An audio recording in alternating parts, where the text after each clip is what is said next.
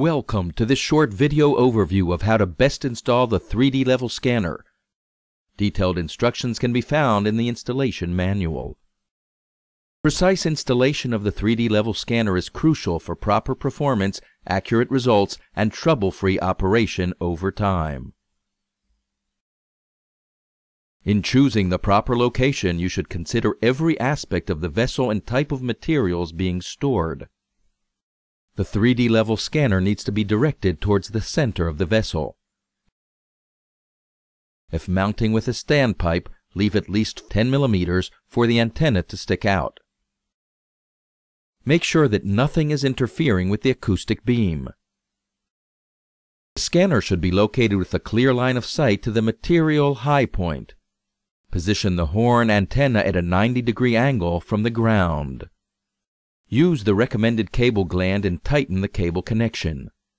The 3D level scanner should be grounded for protection. Make sure 24-volt DC power is available with at least 1.5 watts per device. The scanner is comprised of the body, which includes 3 antennas, and the transducers, and the head, which includes the electronic board and all wiring connections. Before installing the 3D level scanner, an installation flange should be prepared. Verify existence of the O-ring. Remove the nut from the neck tube using an 18-inch wrench. Place flange over the neck tube. Replace the nut and tighten it. Unscrew the rear panel from the scanner head using a 4 mm hex key. The screws will not come out. Remove the cable clamp. Gently insert the antenna cable through the scanner head. The head may be installed in 6 different positions. Push the head all the way down until it fully touches the top of the neck tube. Tighten the front screw. Replace the cable clamp. Carefully connect the antenna cable. Leave the scanner open to complete the wiring. Loosen the compression nut of the cable gland entry. Insert the cable. Strip the wires and insert the edges into the terminals according to the wiring plan. Connect the external ground terminal. Before reattaching the rear panel, tighten the compression nut and make sure the sealing ring completely wraps the cable.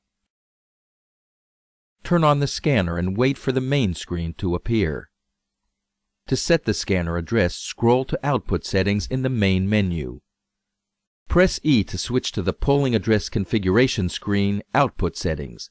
Set an address from 00 to 63 using the plus-minus buttons, and then press E to save. The 420 mA line is connected directly from the scanner to the PLC DCS display. Supports HART protocol by connecting a 250 ohm resistor on one of the wires and a HART modem and communication to and from the scanner. 3D level scanner allows a computer to communicate with the scanner or multiple scanners using a single connection to the computer running the software. For multiple scanners, connect in parallel mode and configure each scanner with a different polling address. The RS-485 bus can also be converted to TCP/IP communication. Contact technical support for assistance on the proper TCP/IP converter to use.